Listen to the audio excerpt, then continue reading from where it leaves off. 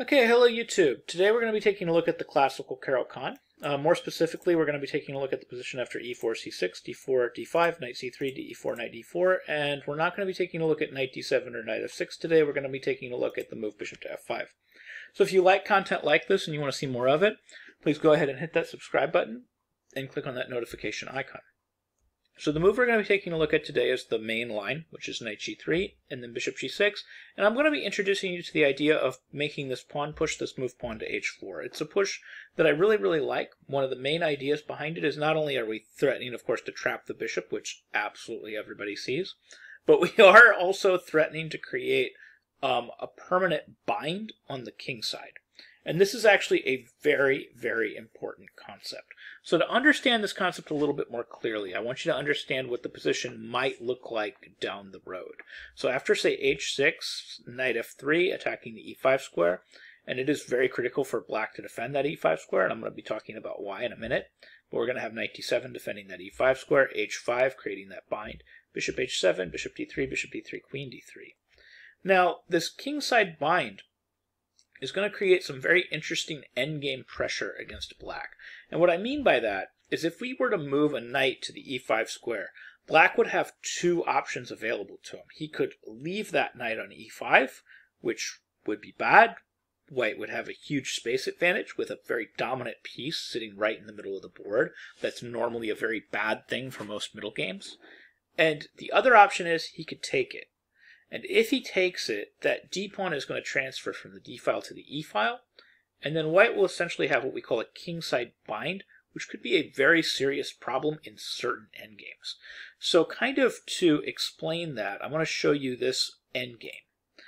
The endgame starts right here, where we have this kingside bind over here. As you can see, this kingside bind is potentially a problem for black. And it doesn't look like it at first. If you're not familiar with this idea, you might not realize how big of a problem this is.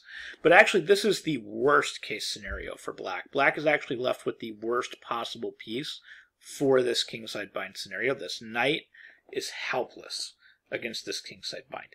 The whole idea here is eventually this h-pawn is a threat to become passed. And the way that happens is really simple. White's going to play the move pawn to f5. The point is, if an exchange happens, we're taking, like, say, ef5, we're going to play gf5, then we have a traditional passed pawn where we have a pawn majority with, say, e6, e7, e8. And if they come back to try to stop it with their king, we're also threatening to infiltrate with our king. Say, king d3, c4, b5 would be a winning idea. We'd have a passed distraction pawn, and we'd be able to use that pawn to bring our king to the queen side and essentially win the game. So they're not going to want to exchange, but they're not going to be able to hold everything together either. So like if they play a move like, say, knight e7, we would play f6. And here's the point, is we're always going to be threatening to create a passed h-pawn. Right now we're threatening the knight, and we're threatening to take on g7, which would win. So they have to kind of take here. And after we recapture, we're always threatening to play g5, h6, h7, h8, which would be completely winning. So let's say they retreat and decide to babysit that pawn. The winning method here would be really easy. We would just play king f4. We would push the pawn. Obviously, if they take, we take back, and we play h6, h7, winning. So there, g6, takes, and that's pretty easy. The other option is they can go active with the knight, which isn't much better, but it does require a little bit of finesse from white. We would play king e4. Obviously, they're not going to play. They're not going to exchange the knight at this point because the passed h-pawn is just too far away from everything. So they would play something like king c6. Then we could play g5. They would take, and now there is this threat of the knight coming back to stop the passed a-pawn. So we're gonna have to prevent it, but it's pretty easy to prevent. We would simply play bishop e5, which covers the squares, and then we would simply push this pawn, keeping the bishop in place. And this effectively prevents black from ever catching this pawn, no matter what he does. And he just simply can't catch it. White would eventually create a queen, and that would be a wrap. So this is endgame pressure. And it exists even in the opening. If we're looking at this opening, we have to be acutely aware of this endgame pressure and the possibilities that are presented by it. So black needs to keep a firm grip on the e5 square. If black doesn't keep a firm grip on the e5 square, he's going to end up getting into trouble. And as a matter of fact, in the early opening, when black chooses not to keep a grip on e5, like for example knight f3, and let's say they play something like knight f6, and we play h4, and they play h6. Now in the past, all kinds of different moves got played here. Fischer had a pretty famous game that continued bishop d3 here. A lot of people would play knight e5, bishop h7, and then the old move was like bishop c4. But this kind of led to equality. Like after e6, queen e2, black would play knight d5, and this was pretty close to equal. So people weren't liking this. But really the main idea here should just be to play the normal idea. Just play bishop d3, exchange, and then just maintain this knight on the e5 square. This was the idea that was favored by Kasparov when he chose to play this position. He got the knight on e5, he would just plant it there and just hold it with pawns. He would hold it with his d4 and f4 pawns, and this is just a really difficult position for black to deal with. White is just actually slightly better in these positions, and it's just overall a very difficult position for black to deal with. If you just want to see more of what happened in Kasparov's game, this was actually played in Kasparov versus Bariv in Moscow back in 2004, and Kasparov did go on to win, and actually he won in an endgame. He managed to eventually get to an endgame, and he won in an endgame. So it just gives you an idea how important controlling that e5 square is. He had a permanent good position in the middle game because of this really strong outpost, and eventually black had to deal with this outpost, and in dealing with it, he ended up with an inferior endgame. So going back to the main line of everything, we're going to have bishop f5, knight g3, bishop g6, h4, they're going to play h6, we're going to play knight f3, they're going to control that e5 square, which is critical. We're going to play h5, bishop h7, bishop d3, we're going to exchange off those bishops, and we're always threatening to create that bind, so it's really critical that they control the e5 square. The only real alternative that they have here worth trying is maybe something like e6, and then after bishop f4, putting more control on that e5 square, they can throw in the move queen a5 check. Now after bishop d2, if they retreat to queen c7, we're going to be right back in the main line. But they have one alternative that they can try, and people do try it, and they will quiz you on it, so you do need to kind of know how to refute this alternative, because it is kind of refutable. And that's the move bishop to b4, pawn to c3, bishop e7, pawn to c4, and then bishop back to b4. Now this is, as far as I can tell, unsound. Like the idea here for white is just to play something like knight e4, threatening to bring this knight into d6, where we can possibly even support it with the move pawn to c5. So if, for example, bishop d2, we would simply take back with the knight. We're going to be playing knight d6 on the next move no matter what at that point. So like if queen c7, we would first play c5 and then knight d6. If knight d6, we're going to play knight d6 check, and then we're going to come in and support it with pawn to c5. Now again, one of the main reasons that these ideas all seem to work for white is because we're also threatening to come into e5. If, for example, like the main line is something like knight on g6, we're going to play knight d6 check. They can't take the knight with the bishop because it's pinned. So we're going to have king e7, and now we're going to play c5 to support that knight. b6 is the main move to try to break everything apart. We're going to castle to get out of all these pins. Captures, knight e5. If it wasn't for this move, we probably wouldn't be able to save our position with white. But now not only do we save our position, we're actually thriving. The whole point is they can't play king d6 because we have knight c4 check, picking up the queen. We're also threatening knight c6 check, picking up the queen on the spot. And we're also threatening to fly in to the f7 square with either one of our knights. So as you can imagine, this basically requires black to capture on e5, and then we capture back with the pawn. We have the aforementioned bind, and the position should be pretty close to completely winning. So this is another kind of misconception that I get from a lot of Caro-Kann players, is they seem to think that if somehow they manage to pick up this pawn, that this of course would be some great and glorious thing, and that they would be winning here. Of course, in this case, if we pick up this pawn, we just have no activity with black. We're just completely losing on every possible front, and it would be totally suicide. And in fact, in the game that this was played between Axe and Gyimesi in Hungary in 2003, black did try playing the better move. He played knight d5, just trying to block things up. but still ended up getting into significant trouble after knight c4, and then a few moves later, black's position was basically completely lost in the middle of the board.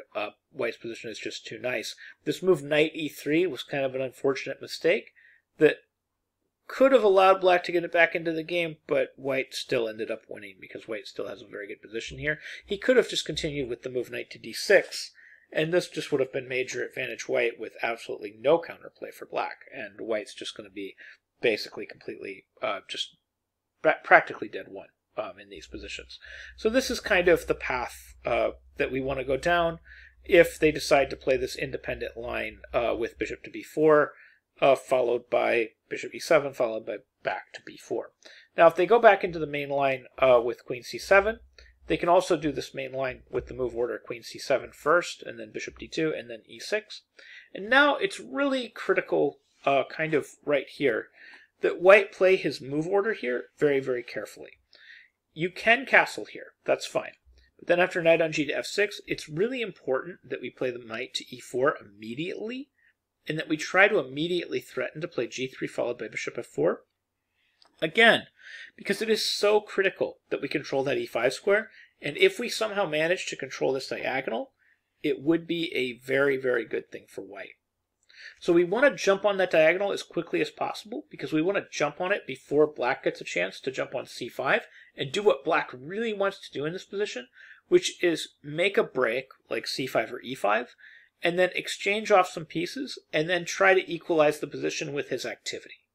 He's not going to have a completely equal position as long as white keeps a grip on all of the advantages that white has, but if white slips up and plays a bad move order and allows black to free his position, black can very easily equalize. So white has to be very careful about exactly what order he moves his pieces in from this position. So knight e4 is critical, mostly because we need to get it out of the way for g3. So knight takes e4, queen takes e4, we're going to have castles queenside. Now here the move c4, as logical as it looks, would actually be a mistake. It would allow black to free up his game. So to understand what I'm talking about, c5 would be a problem. Because the normal kind of reply that we would have to something like c5 would be bishop c3, with the express intention of capturing back on the d4 square with the knight. So for example, after knight f6, queen e2, cd4, we would like to play knight takes d4, but here black just has too much activity. Black is able to bring his pieces to life with great effect. So queen f4, king c2, bishop c5, and then let's say we play something like g3 just to kick this queen out of this space advantage situation.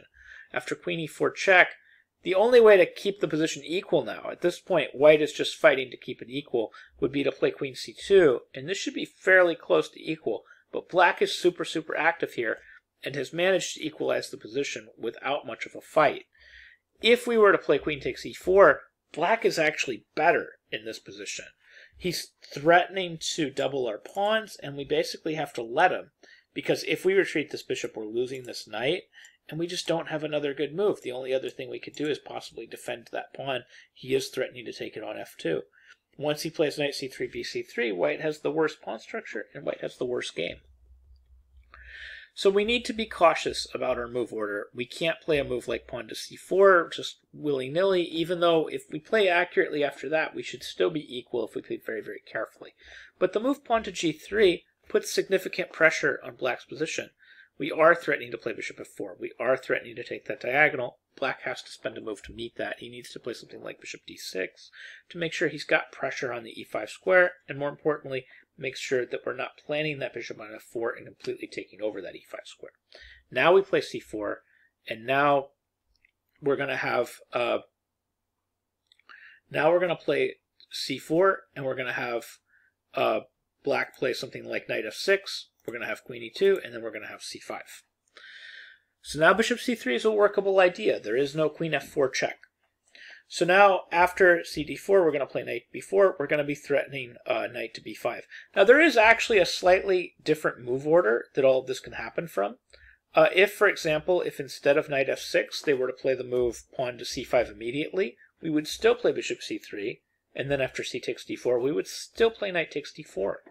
Now on the surface, it looks like this pawn on c4 is hanging, but it's actually not, and this is actually a cute little trap you can catch people in. If they play the move queen to c4, pause the video and see if you can find the idea. The winning move here for white is knight to f5, which would be completely winning. We're threatening to play queen takes c4. We're also threatening the bishop on d6 with two different pieces.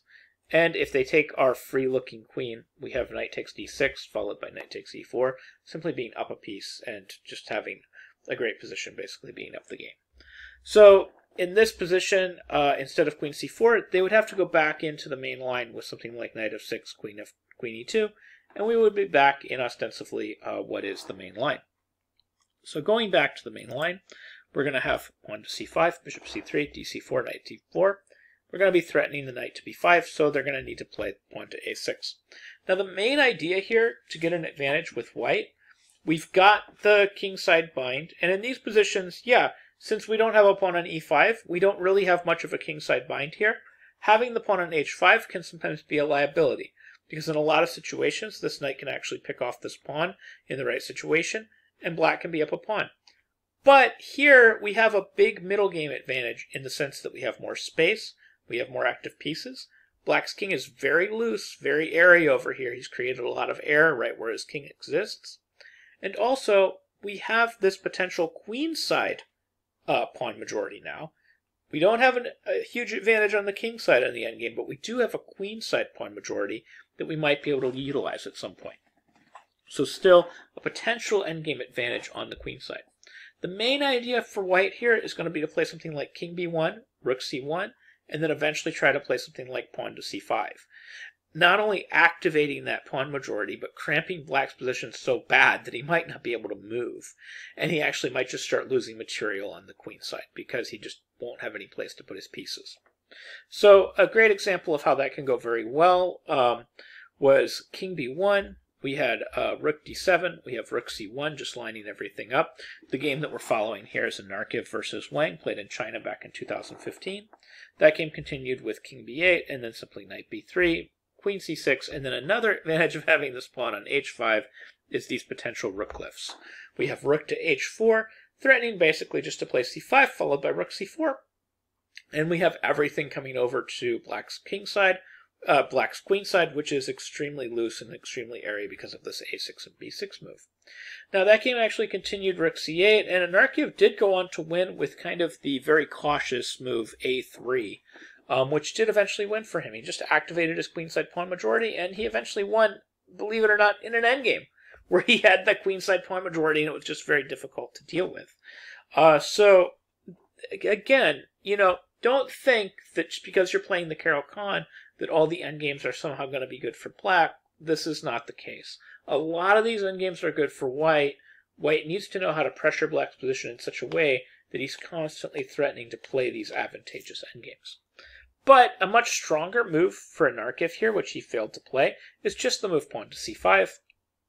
There isn't really a great move here for black. Black's best move is to retreat the bishop.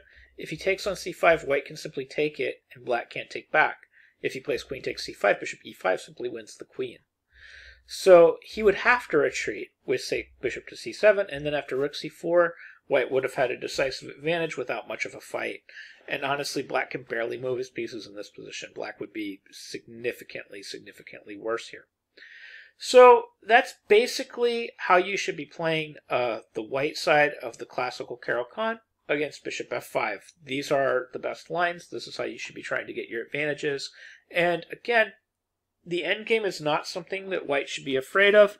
The two main conditions that you want to meet when you're trying to get into these endgames with white are you want to either have some sort of queenside pawn majority, like in this case, where you have a nice 3-on-2, or you transfer that d pawn and you turn it into an e pawn, and you create that kingside bind, which will give you an advantage in a lot of minor piece endgames.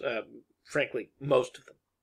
So anyways, I hope you found this video helpful. I hope you learned something new about chess, and I hope you learned some ideas that you can use in your own games. Thank you very much for watching.